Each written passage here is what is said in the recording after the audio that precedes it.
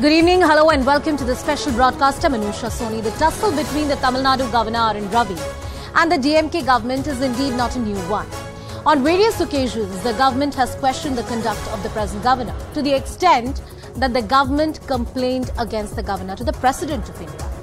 Today, all hell broke loose at the Tamil Nadu Assembly when the governor omitted few words from his speech. Conventionally, that speech was given by the government to the governor. Chief Minister MK Stalin, in the presence of the governor, went ahead and proposed a resolution against the governor. Amidst the standoff, the governor staged a walkout of the session before it was complete. These were unprecedented scenes in many ways. For a governor to refuse to read the speech made by the government and omit words at his own discretion.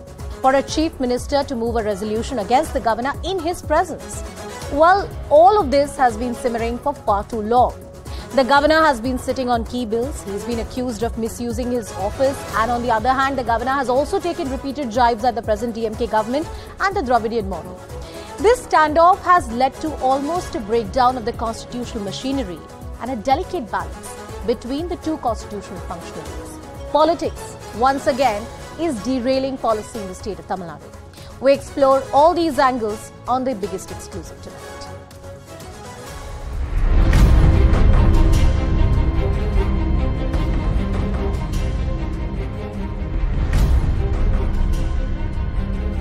Let us say Tamilagam is more appropriate.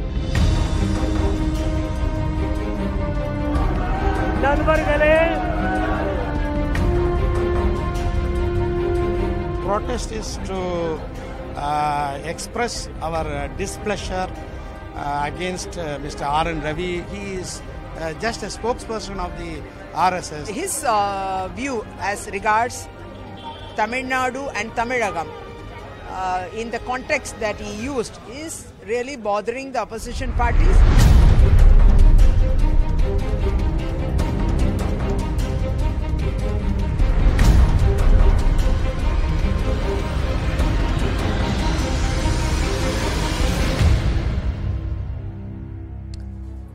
Well, as I earlier said, the politics has on repeated occasions derailed the policy in the state of Tamil Nadu.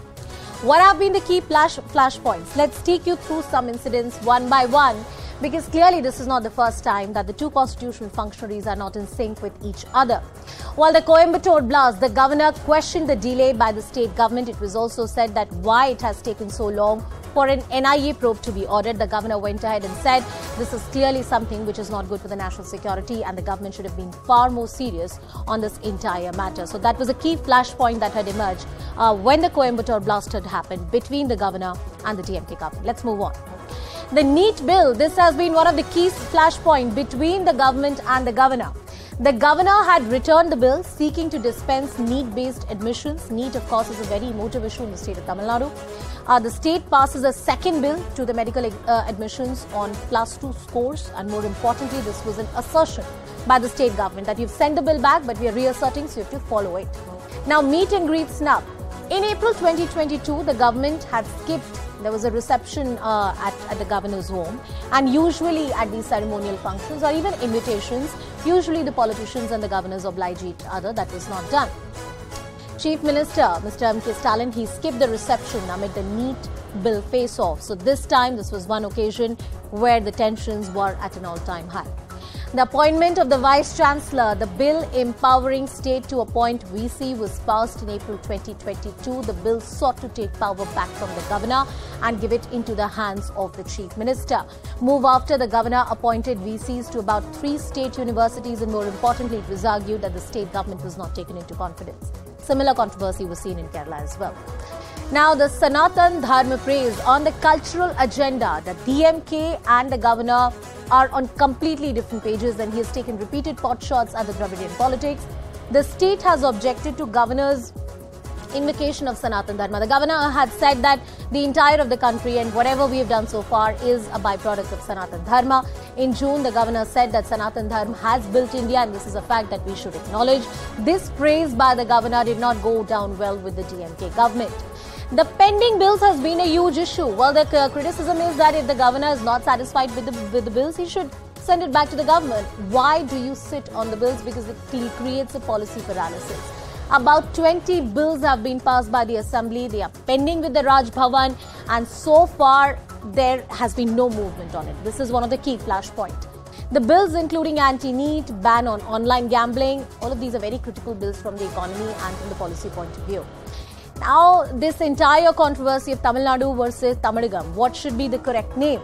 The governor suggested the change of the name of the state to Tamilagam, saying that Nadu represents some kind of country or secessionist tendencies and we need to change that. This did not go down well with the government, and that was the argument that was raised.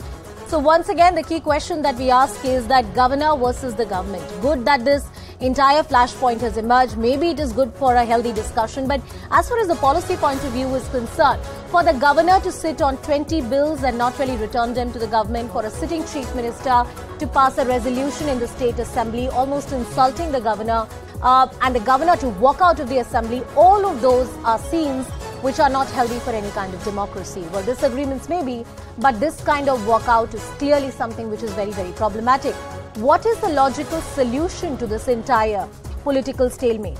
Now, joining us on the broadcast is our full panel. We are expecting Mr. Narayan Tirupati from the BJP to join us in just a bit. We also have Mr. A. Sarvanan, who's the spokesperson of the DMK, Mr. Suman C. Raman, who's a political analyst, and Mr. PKD Nambiar, who's a political analyst. Good evening to all of you. Thank you so much for joining us on the broadcast. I also want to take this question to Rajalakshmi Joshi as well, political analyst. She's also joining us on the broadcast. Good evening, Rajalakshmi ji. Coming to you, Mr. Sarvanan, first to you, because you're the elected government of the day. When we have the BJP representative, I am certainly going to ask him questions about the conduct of the governor and is that really befitting of the conduct of the governor. But was it appropriate for the chief minister in the presence of the governor to propose a resolution against him? Did that befit the office of the CM? Mr. Sarvanan. Yes, because the governor has violated the convention. It is the convention. There is no codified law about the way what the governor should say, but this is the convention. We follow the British parliamentary model where conventions hold sway. So the governor, by refusing to entirety read out the address, which he has signed earlier, so he breached that convention. That has prompted the chief minister to move a resolution. The governor refused to name the leaders of Tamil Nadu who were instrumental, who are in the hearts of all Tamilians. Tandai Periyar, Karma Veerar Kamarajar, Perarinyar Anna, Thalaivar Kalaignar, these four stalwarts of the state of Tamil Nadu.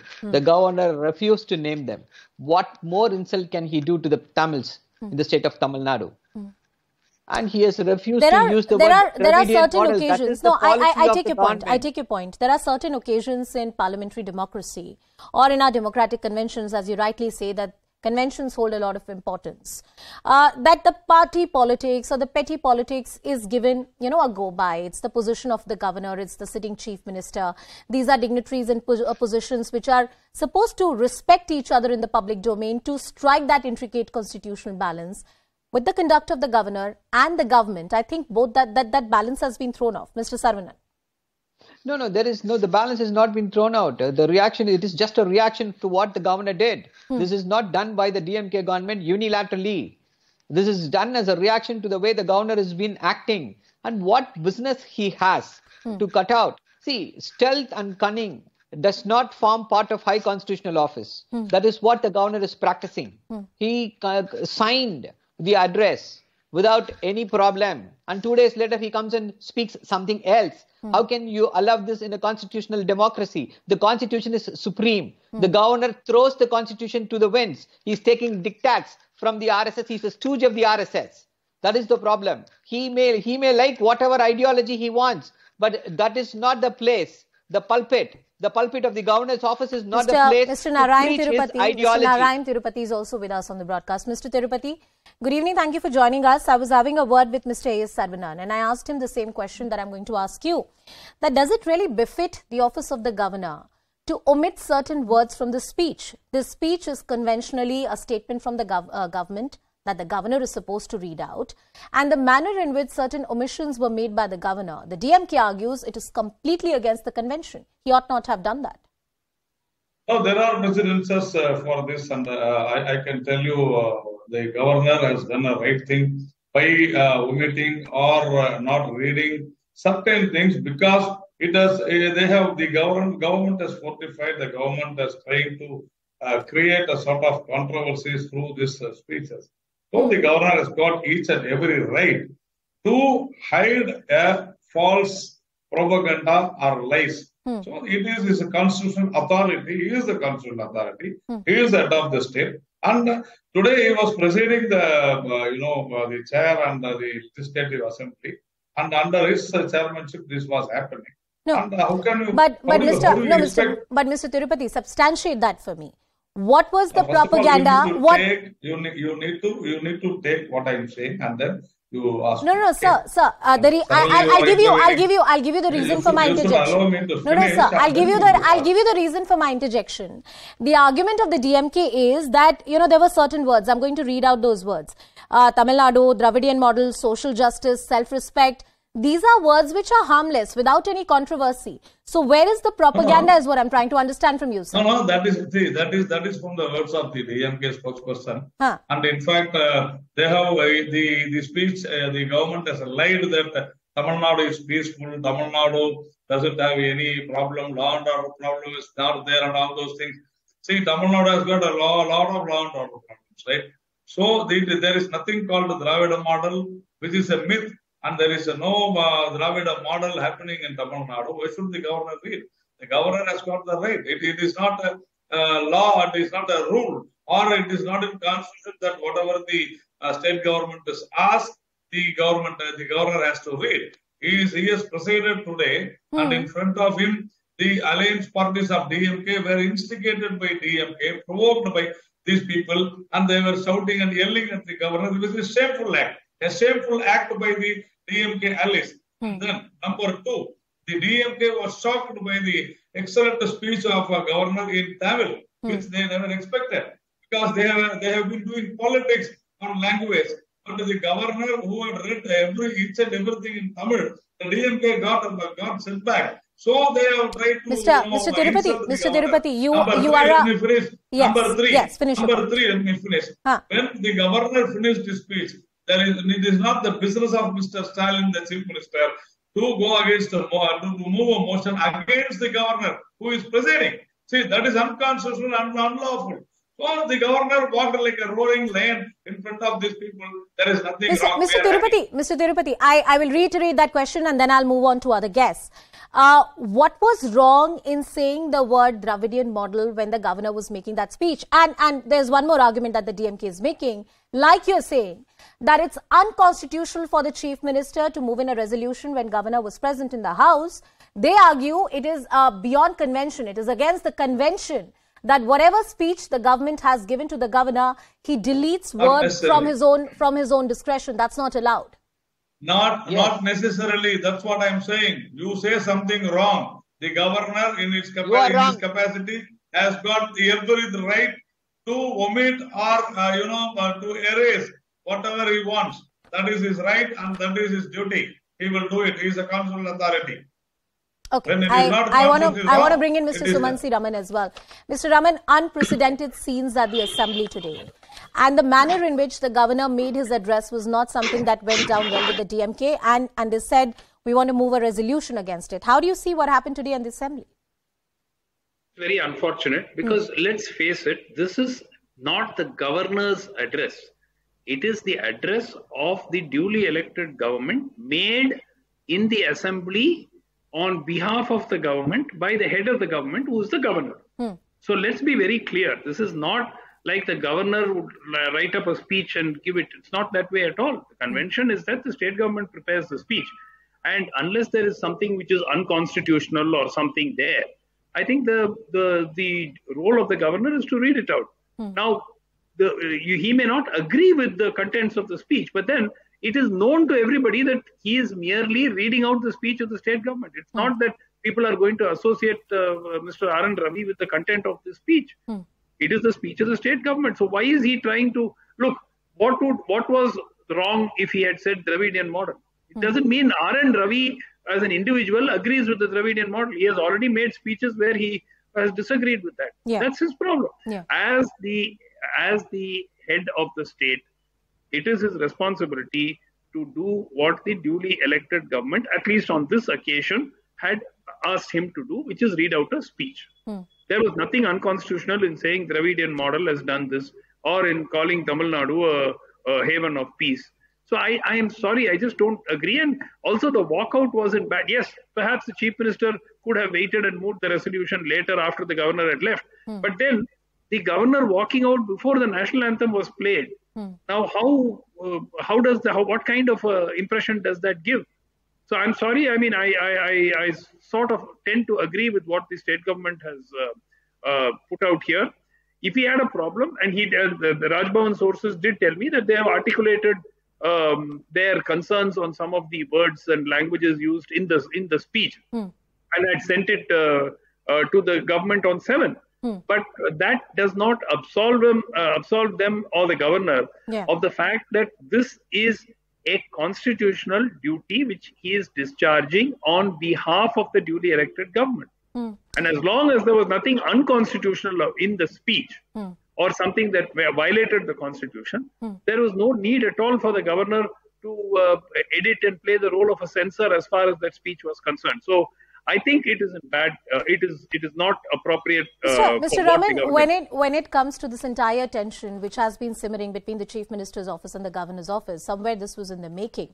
The kind of standoff that we have seen, bills which have not been cleared by the Governor's office, the complaint that has been made to the President against the Governor. So the kind of scenes that we saw, they were in the making for a while. But are there historical constitutional precedents where the governors have changed this speech or the address which they are supposed to deliver on behalf of the government without the approval of the government? Oh yes. I mean, it's now, unfortunately, it is becoming fairly routine to do this. Okay. A few years ago, when Justice Sadasivam, former Chief Justice of India, was the governor of Kerala, he sort of edited out certain sentences which were critical of the union government in the governor's address. Of course, at that time, Kerala was as is the present, ruled by the left front government. Again, in Andhra, we've had the example of the Andhra governor editing out certain bits about references to 3 different capital cities. We've had Mr. Jagdeep Dhankar, who was heckled by TMC, in the House, and actually reading one sentence and walking out without completing his speech. So we've had, Mr. Koshyari in Maharashtra during the previous government. So this is becoming a fairly frequent routine happening. Which is very, very unfortunate, because I think that, and mind you, it only happens in opposition-ruled states. Why is this problem? But to be the devil's advocate here, Rajalakshmi Joshi, coming to you, is the governor supposed to be just reading a teleprompter and not exercising his own mind when it comes to reading of that speech? It is true that he is representing the will of the government and enlisting what the government has achieved in all that span. But if there is a portion that the governor disagrees with, he should be allowed to do so. Yes, definitely, Anusha. That is exactly what I was going to say, and you almost stole my words. What I want to say is that the governor is nobody's puppet. So he is not expected to be just simply parroting out some lines and some words that have been given to him. He is there for a reason. He is somebody who is going to be keeping everything in check. This is his duty. And he is doing exactly that. He has certain reservations with certain words, and he chose to omit it. He has strongly objected to the use of the word Dravidian model in the past. And I've seen nothing wrong if he chose not to say that during his statement. So that I don't see anything wrong in that. The thing is that there is this constant confrontational attitude of certain governments, certain state governments, when they have, somebody trying to keep a check on them or questioning them, like you have in Delhi, like you have in Telangana, and you have in Tamil Nadu. You have this, this is happening on a very regular basis. The confrontational attitude. Mr. Sarvin, I'm coming to you. Mr. Sarvin, I'm coming to you. There are multiple instances that Mr. Sumansi Raman, enlisted, and it's happening in the opposition ruled states. It is true that the governor is supposed to read out a statement that has been prepared by the government and enlist the achievements of the government and the word of the government. But if the governor has a tone of dissent or something that he doesn't agree with, he can make those corrections. Why adopt that confrontational tone and attitude on the floor of the House? We saw the kind of sloganeering that was happening by various leaders of the DMK. Mr. Saravanan. See, if the governor is going to make corrections in the speeches, I think that is clearly illegal.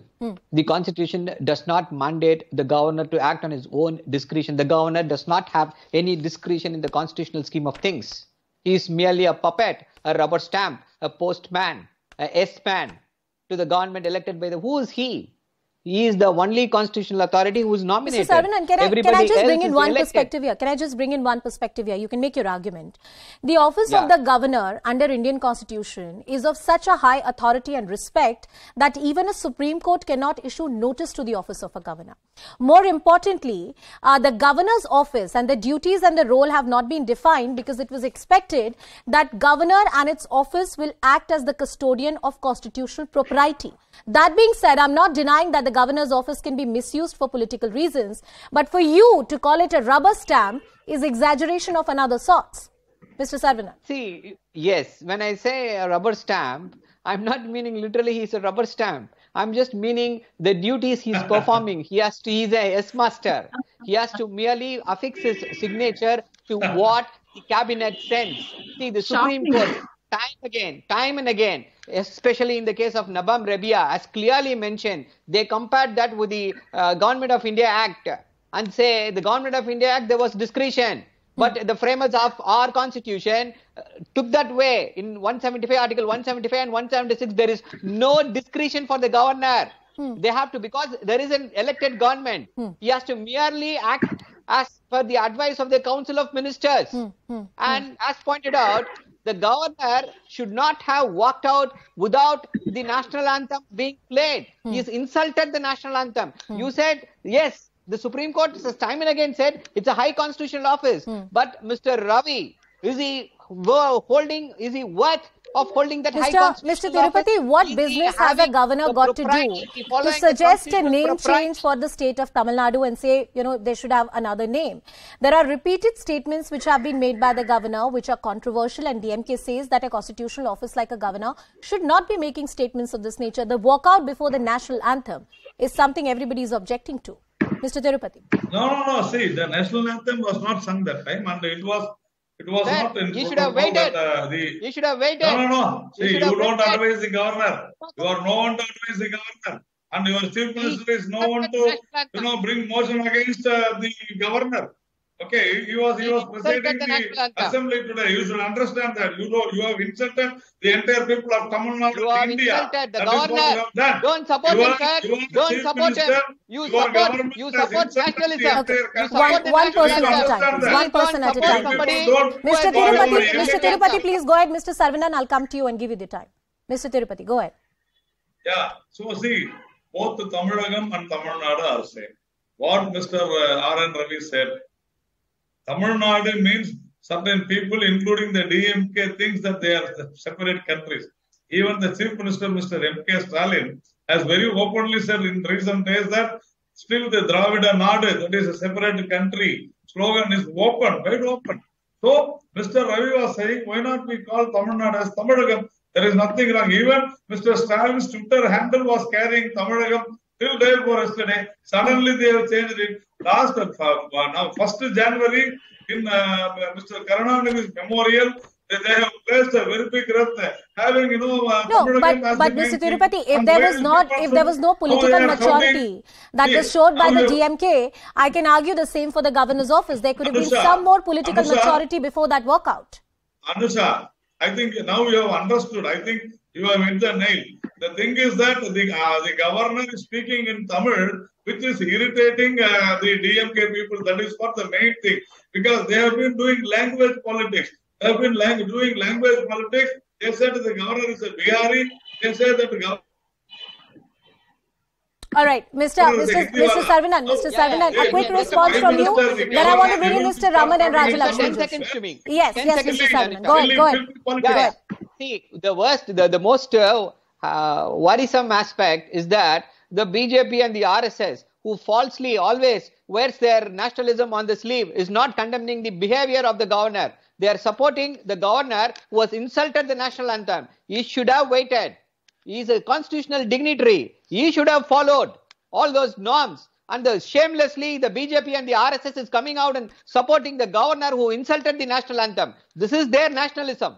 This is how they protect our national symbols. And the BJP, which always claims that they are better than everybody when it comes to nationalism, falls short by their own standard, false standard they have set for themselves.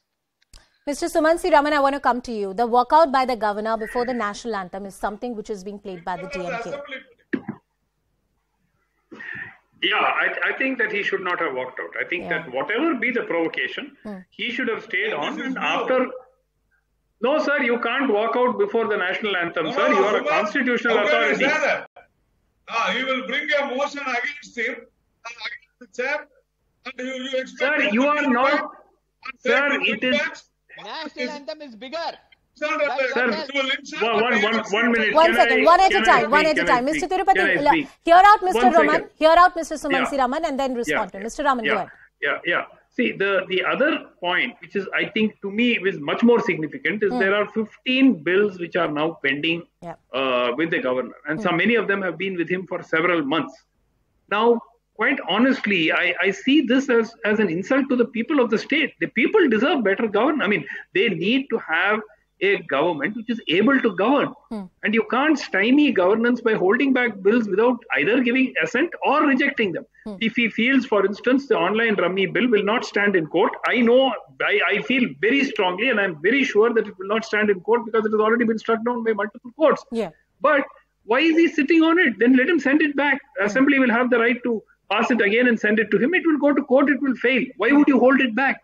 So I think that, by attempting to stymie governance in the state, I think it is not, it is not fit or proper for a governor to conduct himself in the manner that the present Tamil Nadu governor has done. And I think a center at some point should take a call on whether it needs to get him to sort of perform his constitutional duties properly. As you pointed out, I mean, there's a policy paralysis which has come in. Rajalakshmi Joshi, coming to that, the walkout today by the governor, which is being objected to by the DMK, and more importantly, the bills on which the governor is sitting, which the DMK, repeatedly says is something that he needs to take a call on. Either accept the bills, sign them, give them assent, or send it back to the government. Anuja, what I feel is his walkout was in protest, obviously, of the way in which he was treated. And this is not the first time that he has been insulted. Even when he had this official dinner at his house for the Tamil New Year, at that time also, they have completely boycotted it. And, the way in which they have been treating him is absolutely not okay. And the DMK spokesperson has just now told you on national television that he is just a puppet and that he is not he is not worthy of that kind of an importance. So that is a kind of an attitude that they have been having. And I think what he did was in protest, and he has not insulted the national anthem per se, but yes, he has broken the protocol, I would say. That is how I would see it. He has broken the protocol by not waiting for the national anthem. But Mr. Tirupati, last 30 seconds to you. I have to close the show. About 15 bills which the governor has not taken a position on is a policy paralysis for the state. Oh, see, almost all these 15 bills, at least 10 to 11 bills are related to universities, appointment of vice chancellors. The problem here is that in the last 20-30 years, most of the vice chancellors are out in bail or jail, and that is the reason. They want this education to be corrupt, and they want the corrupt people from their party to be vice chancellor. But sir, he should take a call one way or the other. If he feels that these appointments are not right, he should reject them and send it back to the government. And that is the reason he is not clear the bills. He is wrong, he is right. All right. Well, I only think, sir, that if a governor in his wisdom believes that there are certain bills or piece of legislation that the State Assembly has passed and is not right in law, the Constitution did not envisage his role as a mere rubber stamp or a puppet. Yes, he represents the will of the government on various constitutional occasions or at various conventions like today in the Assembly. But a note of dissent minus the political affiliations, is always welcome from a constitutional functionary. But what has been happening in the state of Tamil Nadu has been simmering for far too long. There is a policy paralysis that has seeped into the state, and that's something that perhaps needs to be looked into. Whether an intervention from the President's office, as DMK had demanded, or perhaps something to be done by the centre on all of that. I thank all my guests for joining us on the broadcast. It's a wrap on this edition. Shivani Gupta joins you with Plain Speak.